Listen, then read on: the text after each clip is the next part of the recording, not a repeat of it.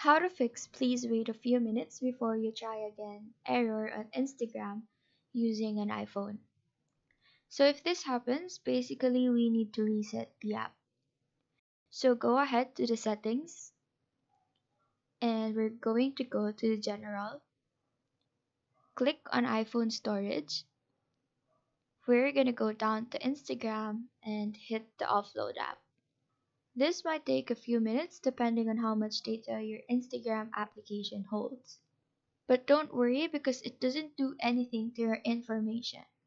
It just deletes the app entirely while keeping your data and downloads it back from the App Store. After offloading, it will give you an option to reinstall the app, so just go and click that. And once it reinstalls, it should be working fine. We will try to log in again.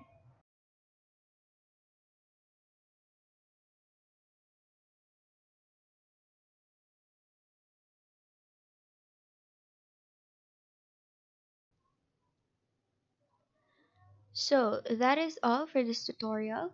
Do let us know if this video helped you out, and if you have any questions, feel free to drop them down below. Thank you for watching and have a great day.